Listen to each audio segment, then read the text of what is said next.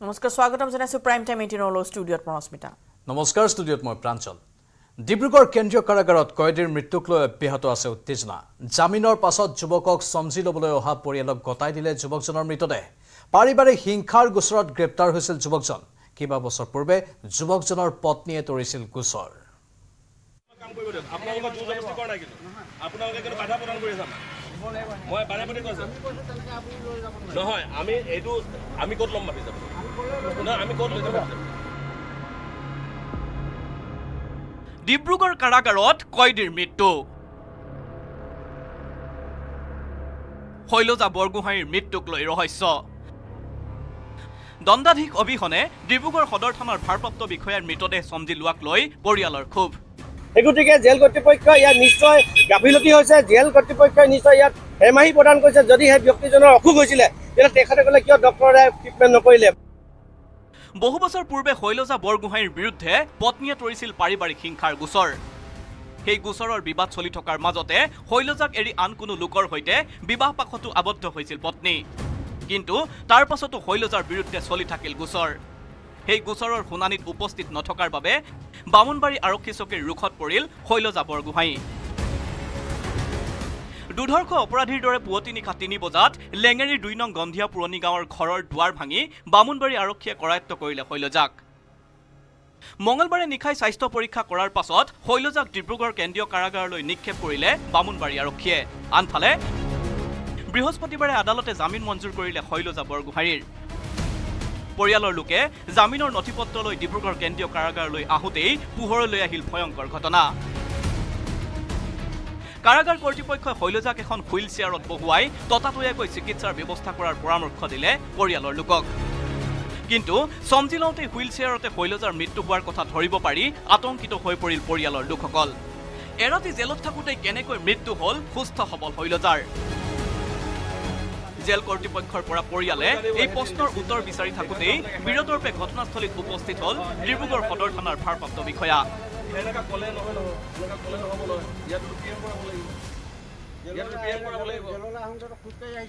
মোৰ কথাটো শুনি লওক সেইটোৱে কৈ আছো মোৰ কথাটো শুনি লওক দাদা মোৰ কথাটো আপুনি আহিলে নহ'ব কি কথা ক'লে আৰু আহিব লাগিব খালি আমি মানি ল'ম খালি আপুনি মানে নামানে কিন্তু আমাৰ কাম আমি কৰিম আমি আইন মতে আমাৰ কাম কৰিব দিয়ক আপোনালোকৰ জোৰজবৰদস্তি কৰা নাই কিন্তু আপোনালোকে কিন্তু বাধা প্ৰদান কৰি আছে আমাক মই বাৰে বাৰে কৈছো নহয় আমি ক'ত ল'ম মাতি যাব নহয় আমি ক'ত লৈ যাব দণ্ডাধীশ নোহোৱাকৈ ভাৰপ্ৰাপ্ত বিষয়াগৰাকীয়ে মৰণোত্তৰ পৰীক্ষাৰ বাবে লৈ গ'ল শৈলজাৰ মৃতদেহ এই ঘটনাক কেন্দ্ৰ কৰি ক্ষোভিত হৈ পৰিছে লেঙেৰী 2 নং গন্ধিয়া পুৰণি গাঁৱৰ ৰাইজ 11 বছৰীয়া পুত্ৰ আৰু 6 বছৰীয়া কইনাৰ ভৱিষ্যতক লৈ হাহাকাৰ লাগিছে ককাক আইতাকৰ আইন আছিল আইনৰ ভিতৰত ল'ৰাটি কিয় মৃত্যু মুখলৈ ঠেলি দিলে তেওঁ কিয় হত্যা কৰিলে হত্যা নকৰাকৈ তেওঁ এনেই মৰা নাই নিশ্চয় কিবা এটা তাত হৈছে ইয়াৰ কাৰণে আমাক ন্যায় লাগে আৰু ল'ৰা ছোৱালী কেইটা আছে এহাল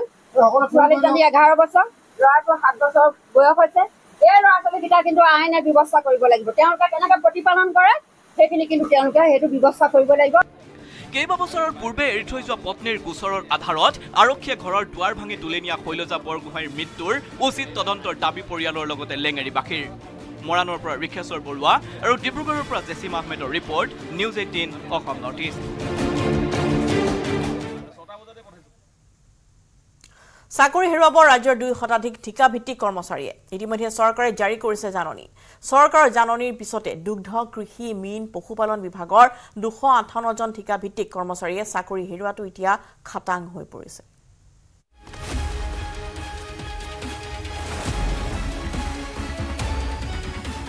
ৰাজ্যত চাকৰি হেৰুৱাব 2 শতাধিক লোকে সংকটত 258 জন ঠিকাভিত্তিক কৰ্মচাৰীৰ ভৱিষ্যত দুগ্ধ কৃষি মীন পশুপালনত ছাতাইৰ জাননী চৰকাৰৰ 1 লাখ নিযুক্তি প্ৰদানেৰে চমক সৃষ্টি কৰা ৰাজ্য চৰকাৰৰ কাৰ্যকালতে এতিয়া চাকৰি হেৰুৱাৰ দিশে আগবাঢ়িছে ৰাজ্যৰ 258 জনকৈ ঠিকাভিত্তিক কৰ্মচাৰীয়ে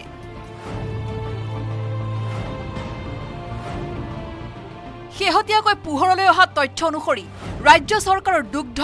কৃষি মীন পশুপালন আদি বিভিন্ন বিভাগত ঠিকাভিত্তিক নিযুক্তিপ্ৰাপ্ত 258 জন লোকক ছাটাই কৰাৰ জাননী জাৰি কৰিছে অসম চৰকাৰে ৰাজ্য চৰকাৰৰ স্বতন্ত্ৰ অসম গ্ৰাম্য আন্তঃগাঁথনি আৰু কৃষি সেৱা সমিতিয়ে প্ৰকাশ কৰিছে ছাটাইৰ জাননী ইতিমধ্যে সমিতিয়ে ঠিকাভিত্তিক কৰ্মচাৰীসকললৈ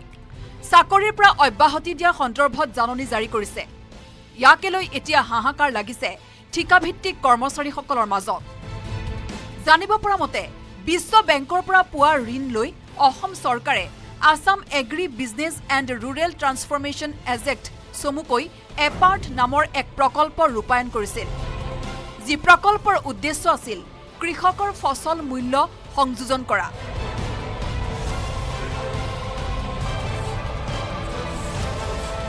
কৃষকৰ বাবে বজাৰৰ আন্তঃগাঁথনি সৃষ্টি কৰা ক্ষুদ্ৰ কৃষকৰ বাবে সংহত মডেল প্ৰস্তুত কৰা আদি প্ৰকল্পটোৰ বাবে সমিতিয়ে বিভিন্ন বিভাগত কেইবা শতাধিক অসমীয়া প্ৰাৰ্থী নিয়োজিত কৰিছিল শেহতীয়াকৈ 258 গৰাকী ঠিকাভিত্তিক কৰ্মচাৰীক ছাটাই কৰাৰ বাবে প্ৰস্তুতি চলাইছে সমিতিখনে বিশেষ সূত্ৰে লাভ কৰা তথ্য অনুসৰি 30 জুনলৈ বৃদ্ধি কৰা হৈছিল তেওঁলোকৰ কাৰ্যকাল কিন্তু 30 জুনৰ পাছত চাকৰিৰ কাৰ্যকাল বৃদ্ধি নকৰাৰ সিদ্ধান্ত লোৱাৰ কথা জাননী দিয়াৰ পাছতে হাহাকাৰ লাগিছে ঠিকাভিত্তিক কৰ্মচাৰীসকলৰ মাজত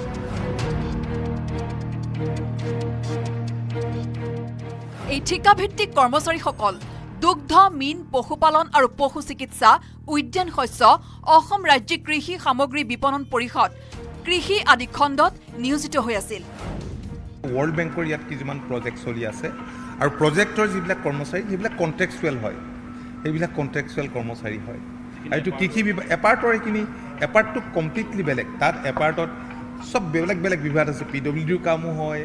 বেলেগ বেলেগ বিভাগৰ কাম হয় এনিমেল হাজবেণ্ডাৰী হয় এগ্ৰিকালচাৰ হয় বেলেগ বেলেগ এপাৰ্টৰ কাম আছে গতিকে তাত এইবিলাক কণ্টেক্সচুৱেল পোষ্ট আপোনালোকে এপইণ্টমেণ্ট লেটাৰবিলাক চালেই চাব জাননী লাভৰ পিছতে এতিয়া হতাশ হৈ পৰিছে কৰ্মচাৰীসকল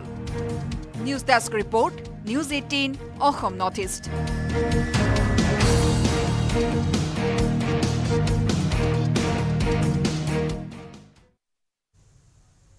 প্ৰিয়ংকা গান্ধীক লৈ অন্তপৰাৰ পথত কংগ্ৰেছ কৰ্মীৰ দীৰ্ঘদিনীয়া অপেক্ষাৰ নিৰ্বাচনী যুঁজত নামিব পাৰে প্ৰিয়ংকা গান্ধী ৱাইনাৰ্ড সমষ্টিত উপ নিৰ্বাচনৰ প্ৰাৰ্থী হ'ব পাৰে প্ৰিয়ংকা ৱাইনাৰ্ড আৰু ৰায়বেৰেলী দুটা সমষ্টিত জয়ী হৈছিল ৰাহুল গান্ধী ৰাহুলে এৰি দিব পাৰে ৱাইনাৰ্ড সমষ্টিটো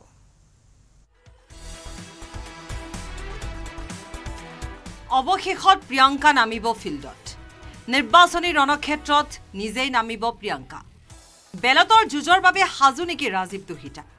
সোনিয়া তনয়া হাজুনে নতুন ইনিংছৰ বাবে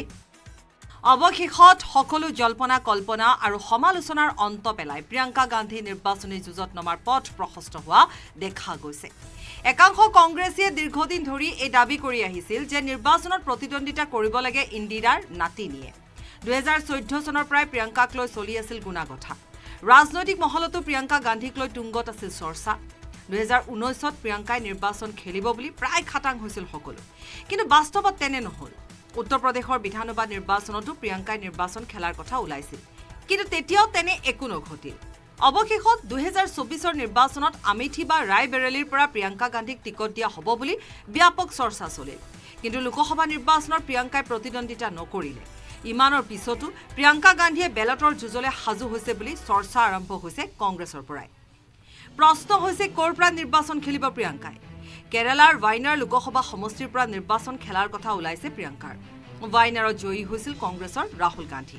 কিন্তু ৰাহুল গান্ধীয়ে ৰায়বেৰেলীটো সাব্যস্ত কৰিছে বিজয় একেলগে দুটা সমষ্টিত বিজয়ী হোৱাৰ বাবে এটা সমষ্টি ত্যাগ কৰিব লাগিব ৰাহুলে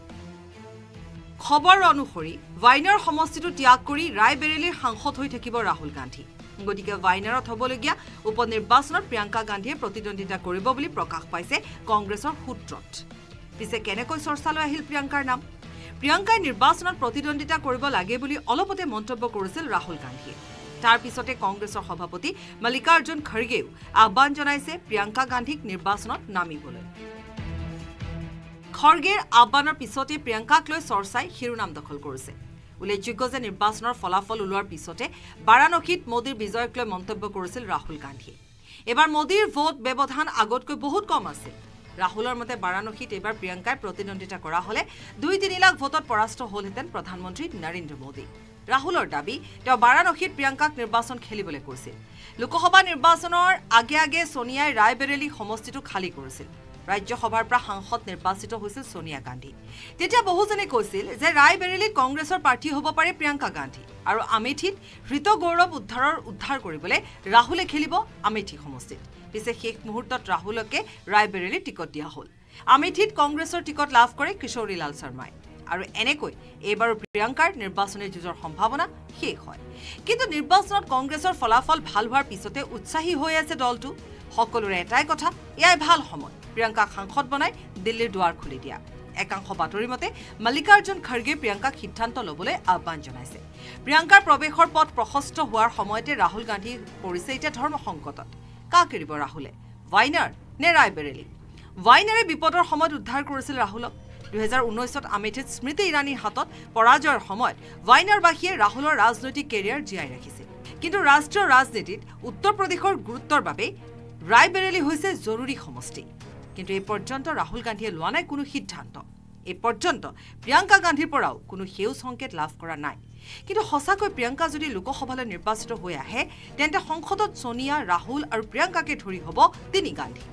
সংসদত 3 গান্ধীক লৈ বিজেপিয়ে পুনৰ পৰিয়ালবাদী ৰাজনীতিৰ বানেৰে বাৰম্বাৰ আক্ৰমণৰো শুনালৈ সুযোগ পাই থাকিব news desk report news 18 Assam north east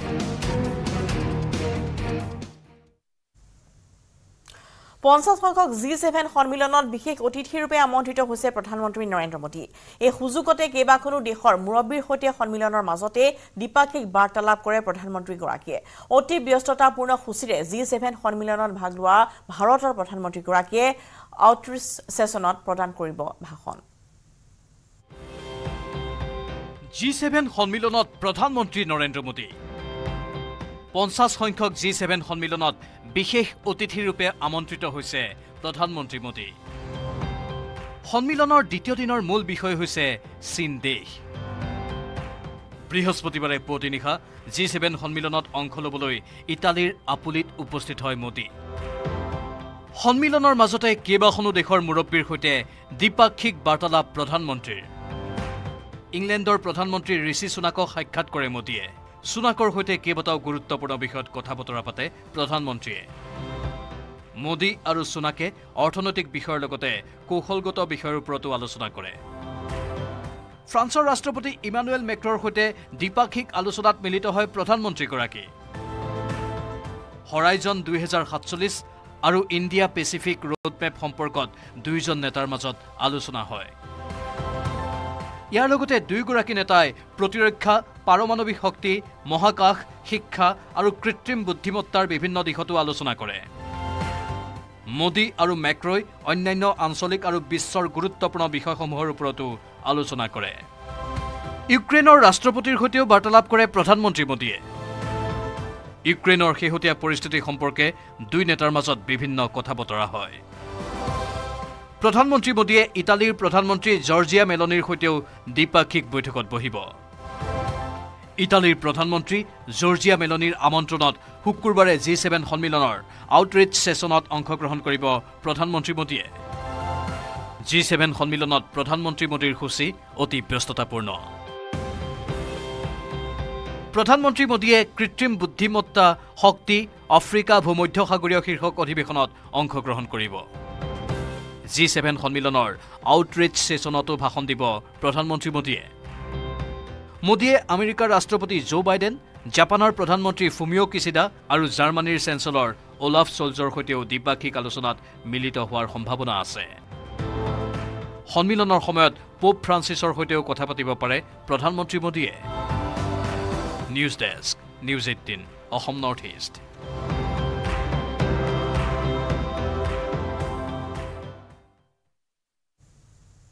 Modi চৰকাৰৰ তৃতীয়টো কাৰ্যকালত কেন্দ্ৰীয় মন্ত্ৰিত্ব লাভৰ পাছত প্ৰথমবাৰ অসমত সৰ্বানন্দ সোণোৱাল বিমানযোগে বৰঝাৰ বিমানবন্দৰত অৱতৰণ কেন্দ্ৰীয় মন্ত্ৰীজনৰ বন্দৰ আৰু জল পৰিবহণ বিভাগৰ মন্ত্ৰী সৰ্বানন্দ সোণোৱাল আকৌ এবাৰ তেওঁ কেন্দ্ৰীয় মন্ত্ৰীৰ দায়িত্ব লাভ কৰিছে আৰু তাৰ পাছত তেওঁ অসমত আহিছে মোদী চৰকাৰৰ তৃতীয়টো কাৰ্যকালত কেন্দ্ৰীয় মন্ত্ৰিত্ব লাভৰ পাছত প্ৰথমবাৰ অসমত ভৰি থৈছে সৰ্বানন্দ সোণোৱালে বিমানযোগে বৰঝাৰ বিমানবন্দৰত অৱতৰণ কৰে কেন্দ্ৰীয় মন্ত্ৰীজনে বন্দৰ আৰু জল পৰিবহণৰ দায়িত্ব লাভ কৰিছে কেবিনেট মন্ত্ৰী হিচাপে সৰ্বানন্দ সোণোৱালে এই মুহূৰ্তত মই অসমৰ সমূহ ৰাইজলৈ মোৰ গভীৰ শ্ৰদ্ধা আৰু কৃতজ্ঞতা জ্ঞাপন কৰিছোঁ ডিব্ৰুগড় লোকসভা সমষ্টিবাসী ৰাইজলৈ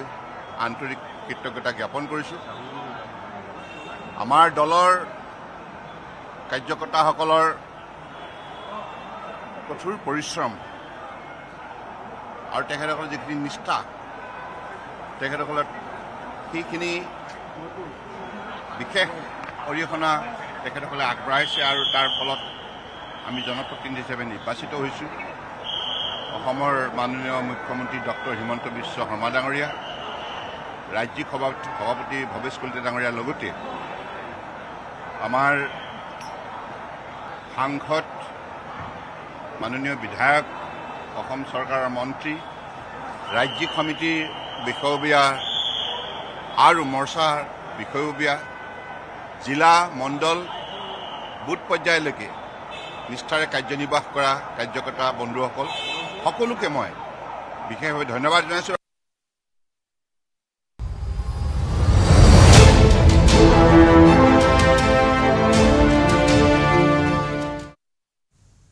কুৱেইটৰ অগ্নিকাণ্ডত নিহত ভাৰতীয়সকলৰ মৃতদেহ কঢ়িয়াই স্বদেশ পালেহি এখন বিমান 11 বজাত ভাৰতীয় বায়ুসেনা বাহিনীৰ বিশেষ বিমানখন কেৰালাৰ কোচিত অৱতৰণ কৰে কুৱেইটত সংঘটিত হোৱা এই ভয়ংকৰ অগ্নিকাণ্ডত ভাৰতৰ 45 জন লোকৰ কৰুণ মৃত্যু ঘটিছিল নিহত আটাইকেইজন লোক হৈছে কেৰালা তামিলনাডু আৰু কৰ্ণাটকৰ কুৱেইটৰ এটা অট্টালিকাত সংঘটিত হোৱা অগ্নিকাণ্ডত প্ৰাণ হেৰুৱাইছিল ভাৰতৰ শ্ৰমিককেইজনে পুৱাৰ ভাগতেই মন্ত্ৰী কীৰ্তি বৰ্ধন সিঙৰ নেতৃত্বত ভাৰতলৈ বায়ুসেনাৰ বিশেষ বিমানখন কোচি অভিমুখে ৰাওনা হৈছিল আনহাতে বিমান বন্দৰত পুৱাৰে পৰা দেখা গৈছিল অধীৰ অপেক্ষাৰে ৰৈ থকা নিহতসকলৰ আত্মীয় স্বজনক ইফালে কোচি আন্তঃৰাষ্ট্ৰীয় বিমান বন্দৰত আৰক্ষী আৰু এম্বুলেন্স পুৱাৰে পৰা সাজু কৰি ৰখা হৈছিল উল্লেখযোগ্য যে কুৱেইটৰ অগ্নিকাণ্ডত 45 ভাৰতীয়ৰ লগতে মৃত্যু হৈছিল 3 জনকৈ ফিলিপাইনছৰ নাগৰিকো ইয়াৰ ভিতৰত 23 জন কেৰালাৰ নাগৰিক 7 জন তামিলনাডুৰ আৰু 1 জন কৰ্ণাটকৰ নাগৰিক আছে কুৱেইটৰ মাংগা চহৰত থকা এটা অট্টালিকাত সংঘটিত হৈছিল এই ভয়ংকৰ অগ্নিকাণ্ড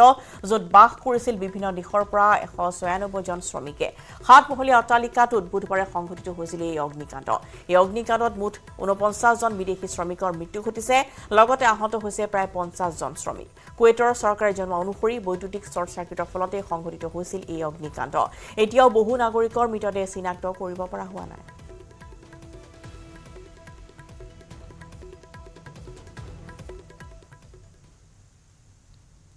ভয়ংকৰ বান আৰু ভূমিস্খলনৰ গ্ৰাসত পাহাৰীয়া ৰাজ্য ছিকিম বান ভূমিস্খলনত নিহতৰ সংখ্যা বৃদ্ধি পোৱাৰ লগতে সন্ধানহীন হৈ আছে কেইবাজনো লোক কেইবাদিনো ধৰি হৈ থকা নিৰানেপেৰা বৰষুণৰ ফলত ৰাজ্যখনৰ বিভিন্ন প্ৰান্তত প্ৰকৃতিয়ে লৈছে ৰুষ্ট ৰূপ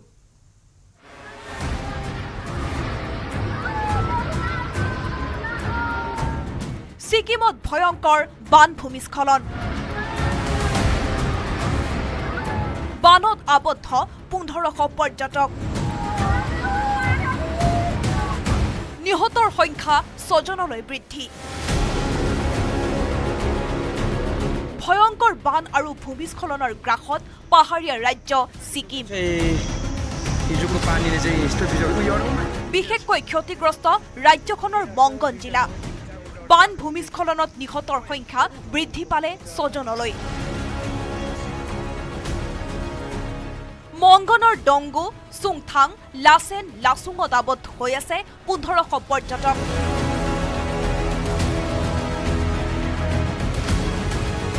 এতিয়াও সন্ধানহীন হৈ আছে কেইবাজনো লোক বান ভূমিস্খলনৰ বাবে ছিকিমৰ মংগন আম্বিথাং আদি বিভিন্ন ঠাইত অবৰ্ণনীয় পৰিস্থিতি কেইবাদিন ধৰি নেৰানেপেৰা বৰষুণৰ বাবে ৰাজ্যখনৰ বিভিন্ন প্ৰান্তত সৃষ্টি হৈছে বান ভূমিস্খলনৰ নামপথাঙত ভূমিস্খলনত কেইবাটাও ঘৰ খহি পৰাৰ লগতে বন্ধ পথ ব্যাহত যাতায়াত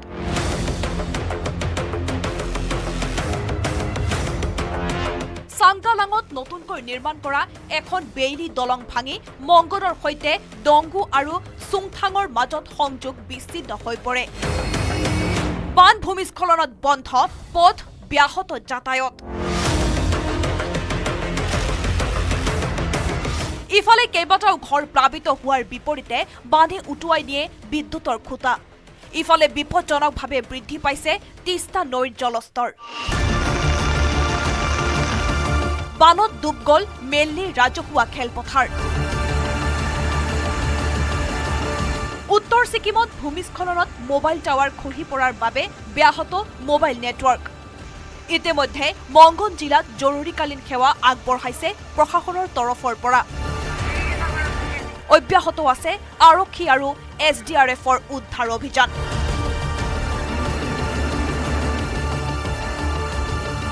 news desk report News18 Assam Northeast